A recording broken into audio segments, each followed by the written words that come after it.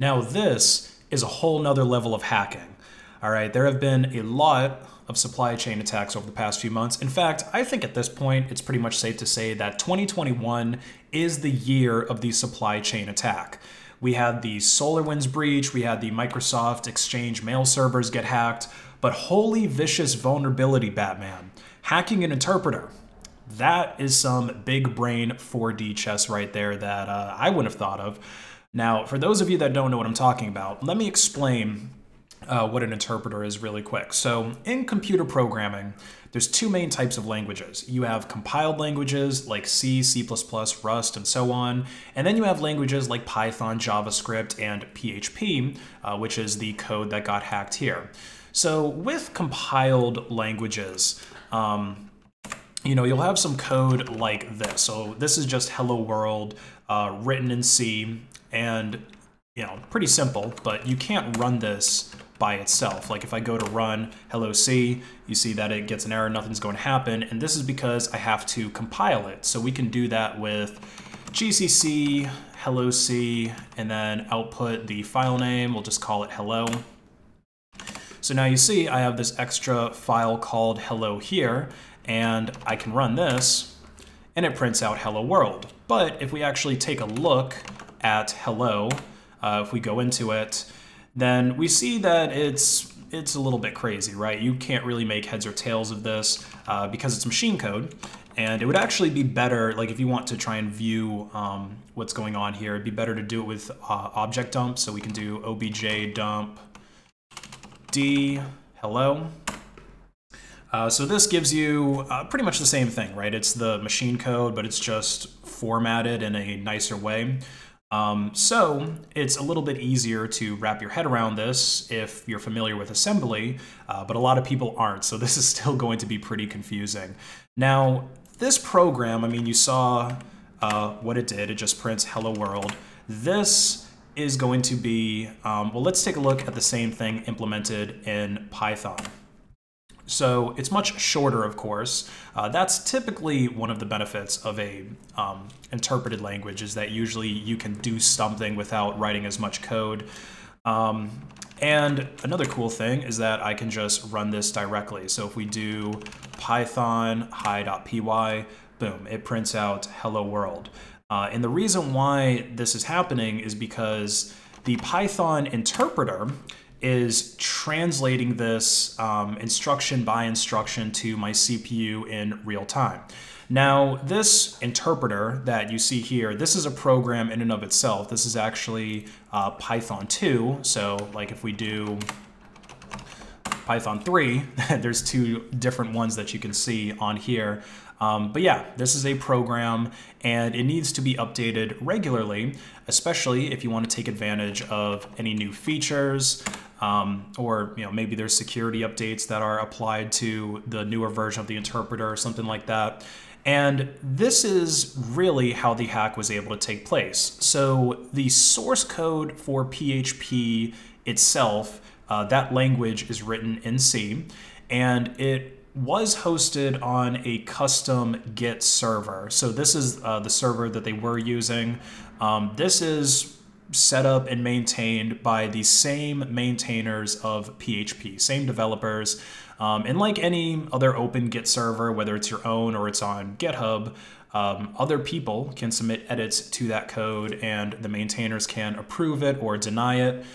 So let's take a look at the malicious commit that was in question. So we can see the comment for this commit right here was fixed typo. Okay, so let's go into it and let's see, was this actually a typo that was fixed? We can see that, R. Ledorf, or Rasmus Lerdorf, who is one of the PHP devs, approved this, but if we take a look at the code that's going on in here, or I should say it appears that he approved this, because we'll get into what actually went on later. So if we take a look at what happened here, it's allegedly to fix a typo, but if we take a look at what's going on here, so we're looking at the HTTP user agent, we're looking at the header, and we're seeing if string has 0 dm, And then you are able to execute arbitrary PHP code on a server that's running this version of PHP. Basically, if you just know this word, right? 0dm, if you know this secret password. Because modifying your HTTP headers, that's fairly straightforward. There's a bunch of add-ons for like Firefox, Chromium, all those different browsers that allow you to do it. You can do it with Burp Suite, and I'm pretty sure you can just do it with the built-in developer tool. So like this is something that's very trivial to do, but because it's inside of the actual PHP source code, if somebody was running this on their web server, it's just like having a secret password that lets you do RCE on their server. And it's not like PHP is just some obscure language that's only used on a few niche websites here and there. You know, some people who are newer web developers, they shit all over PHP because, oh, it's an old language, you should use something newer like JavaScript. But something like 80% of websites out there are still running PHP, so most sites, you know, they would have been vulnerable to this attack. Now, I'm saying that they would be because these malicious commits, they luckily never made it into like PHP production code that people would be downloading onto their servers.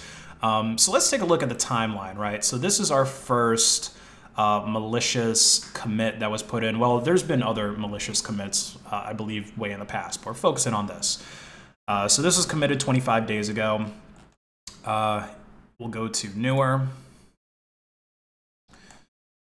And so now the next thing is revert. So it looks like it was about a day after they got rid of this. So you see the whole thing is being taken out. Yeah, LOL, what the fuck? Makes sense. But then we revert the revert. So now we're coming in as Nick C. So now we're pretending to be this person, or you know, this person is approving the commit. And then yeah, so you see them kind of talking about, okay, is this person compromised, blah, blah, blah. And then we undo it once again in the same day. And I don't think they were able to try and get it pushed out again. Yeah, so there was just a little bit of a back and forth there, right? Fix the typo, revert it, revert the revert, then revert the reverted revert. So what actually caused this, like the way that this was actually able to be done, was a breach of this Git server that the PHP devs were using. They used, you know, git.php.net is basically where things would first be committed to, and then this GitHub that we were taking a look at was just a mirror. But the devs have decided that it just isn't worth the security risk to host PHP, the source code, on their own Git server. So now this is going to be the primary Git server for PHP. So what are the lessons that we can take away from this? Well, first of all, if you're going to do your own stuff, you need to make sure that you do it correctly. And honestly, this applies to all things in life outside of technology as well. But like one thing that I can think of is there was a video I did a while back where I was talking about managing logins. And I said in that video that doing login with Google or login with Facebook is a good option to add if you don't want to worry so much about the security of your website, at least with respect to logging in and managing people's accounts, because then Google or Facebook is just doing it for you. And a lot of people commented on that video saying, oh, how could Mental Outlaw say that? You know, Google or Facebook must have paid him off. Mental Outlaw is now a big tech shill, yada yada. And the whole reason that I said that in the first place is that if you try to implement something like password storage, account management, and logins yourself, you're probably going to fuck it up. And, you know, it's not saying that you're stupid or anything like that. Most people that try doing this on their own end up fucking it up. So many major hacks and database breaches that have happened over the years, especially before login with Google was common, is because somebody tried to do this stuff on their own and they made a small mistake, but a small mistake that can cost millions. Now, I'm not against people setting things up themselves, obviously, and, you know, decentralizing the internet. I think that that's really important to do, but it needs to be done correctly, especially if you want normies to actually trust your service. You know, like email, for example, that's a fairly easy thing for you to do on your own and to keep secure, especially since hackers are unlikely to try and hack your mail server if it's just your account fetching mail from it. But you know, at the end of the day, whatever service that you're going to create, it has to be secure. Like most people are not against Google, they're not against Facebook, they're not against, just look at how many people are using them, right? So it might be good from your perspective, and I would agree with you to try and avoid Google and Facebook as much as possible. But at the end of the day, if your site isn't secure, people aren't going to use it, people aren't going to trust it.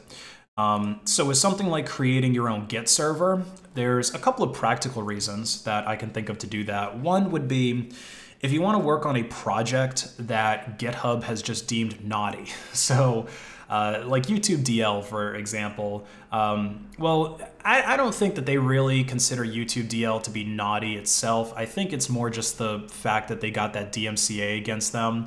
And then GitHub removed the YouTube DL projects because of that. So if you wanted to work on something like that, you should use your own Git server so that somebody doesn't just come and try to shut you down. There's another reason which has kind of made it into mainstream consciousness with the whole big tech exodus, and that's the fact that Microsoft owns GitHub.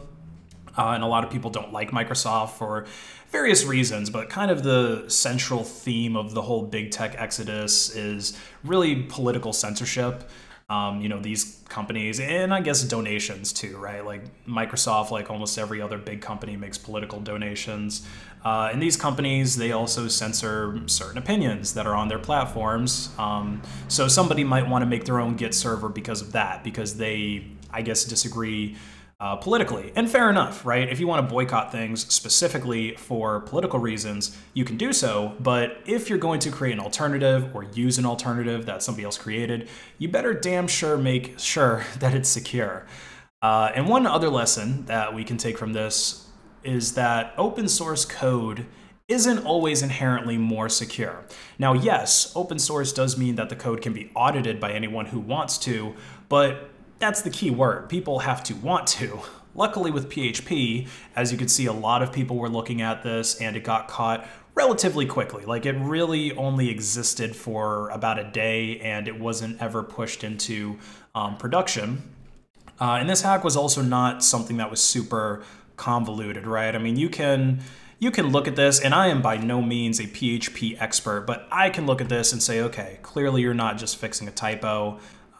You know, there's some suspicious activity going on with this whole zero dimium thing. But there are bugs that exist in open source projects right now. If you read a lot of security articles like I do, then you've probably stumbled upon several things where the headline said 5 or 10-year-old bug that was found in the Linux kernel that people just looked over. So if you're going to have a service that other people use, or you know, you're just looking to improve your own OPSEC, how about you look over the open source code of the open source programs that you're going to be using? Don't just throw your hands up in the air and say, oh, I'm using open source software, so I'm as secure as can be. No, you're just trusting other people to audit the code for you, which honestly isn't that different than just using proprietary software in the first place, at least with respect to security. Yes, open source is still going to be more ethical than proprietary software. But anyway, I hope you guys enjoyed this video. I know I haven't been uploading as consistently because I've been really busy with moving and working at a startup, but hopefully I can upload more frequently next month. Peace out, everyone.